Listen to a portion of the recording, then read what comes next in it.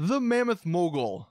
This was the new aircraft that was released today, and many people I have seen seem to not like this aircraft. I guess, yes, it's not the Cyclone, or it's not the Vigilante, or it's not the Hunter like many people want. But this morning when I went on Twitter to see what new vehicle was released, a ton of people were saying this thing is absolutely horrible. So my initial expectations were very, very low going into this plane. Matter of fact, I even didn't want to buy it in online because I didn't want to waste $2 million just to find out it's horrible. I didn't want another Bombushka incident. So I went to single player to spawn it in, but then I was like, you know what, let's just do it online and get it over with. And come to find out, in my opinion at least, it's actually pretty damn good. So I think if you're going into this plane with low expectations, you will really enjoy this aircraft. Now, the first thing, we'll start with the price. So it is $3.1 million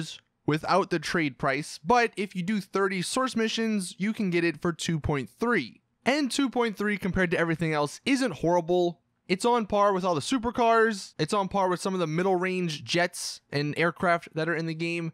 So 2.3 million, that's not that bad. Now, one downside is that it does only hold 3 people. I was hoping this would be the Insurgent of the Sky, where you could cram 8 people in there, and obviously only 1 would be on the gun and 1 would be your co-pilot, but everyone would just be in the back. There's room back there, but they don't have seats. So I can understand if you're normally with a group of 4 plus, yeah, this isn't going to be that helpful. But if it is just you and your friend, then I think you could have some really good times in this plane. Now, if we take a look at the Warstock Cash and Carry website, one thing Rockstar always do great are the descriptions. This one says, picture the scene. You're cruising low at 500 feet with a bogey on your 6. Your turret man wheels round the guns, the roar of twin propellers in his ears, and cuts a ribbon of 50 cal holes right across their flank. As they fall out of the sky, you bring her round, swoop low enough to light a redwood off the burning wreckage and make for the sunset. If losing the cops after a spot of petty larceny can be more fun than in a Mogul, we'd sure like to hear about it. And I think that does describe this vehicle really well, because just for the 40-50 minutes that me and some friends were playing with this aircraft, it was really fun to get 5 stars on us and blow up all the cop cars and helicopters that we saw. Getting to specifics though, let's talk about the customization and the weapons. So you bring this to your hangar, you will notice there's quite a decent amount of customization. You have a lot of options. You have all the normal engine, handling, and countermeasure options, and even armor options, although armor, I really don't know what the purpose is on these aircraft. I guess all armor does, if someone's shooting you with a regular gun, you won't blow up as quickly, but most of the time people are going to be shooting at you with homing launchers or RPGs, so the armor is kind of pointless in my eyes. In addition to that, you have the customization, which we'll hop into in a second, and then we have the actual guns. So you have the option to put a gun on the nose for the pilot to use. You also have an upgrade for the guy in the gunner seat. So instead of only 1 gun, you have 2 now. And then this one is a bomber, so you have the options of all the bombs. Now for the customization, there's a primary and a secondary. The primary is the main color. The secondary is really only on the engine. And there are some really cool liveries for this plane. My favorite one is the one with like the boar on it, but there's a military looking one, there's an expendable one, and some of the other basic ones are kind of cool. So I would say this is one of the better aircrafts for customization. Now, how those weapons and how the armor actually handle. The armor on this plane is nothing special. It's like most planes in that one homing launcher will disable your plane and then another one will blow you up. Also, one sticky bomb or one RPG will blow you up. And as to be expected, a Hydra or a laser with the explosive cannons will absolutely wreck you. But the guns, on the other hand, are actually very, very good. I was really shocked to find this out, but the nose gun, the gun that the pilot can control, while it's not explosive, it does a lot of damage, and it's actually very, very good against other aircraft. It's not as good against land vehicles, but if you shoot other jets or other helicopters, they blow up very quickly. So this thing, I would almost say, could hold its own against the Hydra, assuming you're good enough to fly it around and maneuver around the person's explosive cannon. And then the gun on top, the actual gunner gun, that thing is a beast as well. It's not explosive again, but it does so much damage against other aircraft.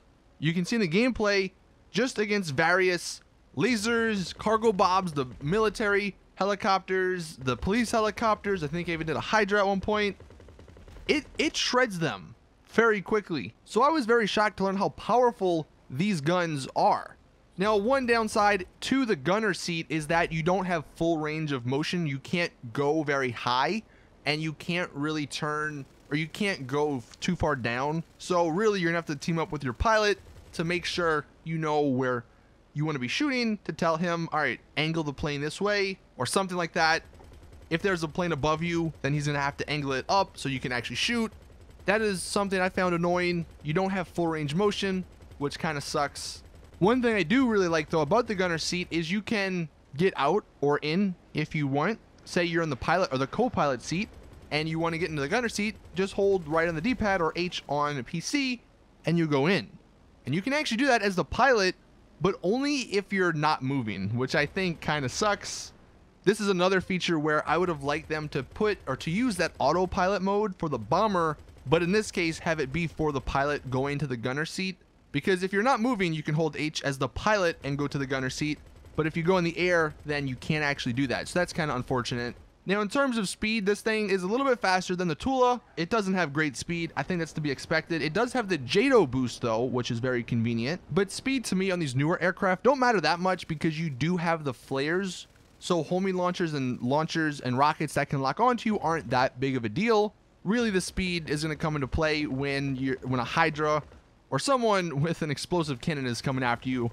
They're gonna, wreck you if you don't have enough speed. And it's kind of unfortunate that the Hydra and the laser have those explosive cannons. I mean, really, if they took those explosive cannons away and made them like the cannons on the Mogul, where they're very powerful, but they're not explosive, then the aircraft in the game would be much more balanced. And I think the Mogul would almost be a must-buy in that scenario.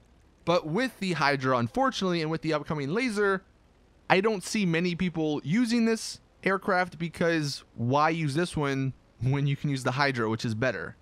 I guess if you want to play with friends, you could use this one. And that's what I would suggest. If you want to buy this vehicle, buy it specifically to use against AI and NPCs. It's really fun. Like I said, it's really powerful against AI and NPCs, against police.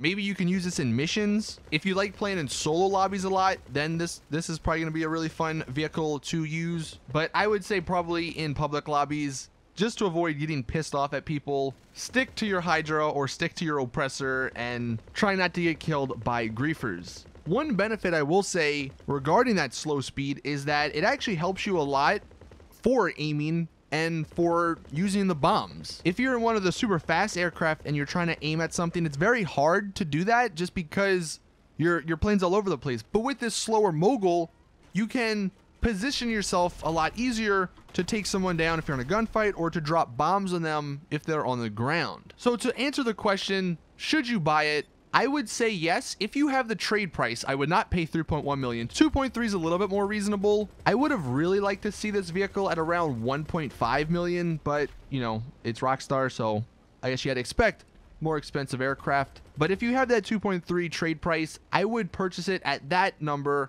if you're going to be using this with friends a lot to just have fun. This isn't going to be a vehicle that you can grief in. This isn't going to be a vehicle that's going to dominate the skies, but if you know going into it that you can have some fun with it because the thing is actually very good, you will enjoy your purchase. It just sucks that while it's very good, the Hydra and let's say the laser, they are just the best because of the explosive cannon. So really, in the end, it's just another aircraft that is good, but I don't think many people are going to end up buying it because Rockstar doesn't know how to balance a game properly, and they won't go back and change certain things. Like I said, if the vehicles in the game were balanced, then this thing could potentially be one of the new best aircraft, but unfortunately, it's not the way it goes. So what we got is what we got to deal with. But thank you all for watching. Let me know in the comment section if you guys like the Mogul or if you don't. I'm also doing a shark card giveaway for this vehicle if you guys want to win. It's over on my Twitter, so go head over there and check it out. thank you all for watching. Please drop the video a like if you did enjoy. Subscribe for more awesome GTA content. And as always, I'll see you guys in the next one.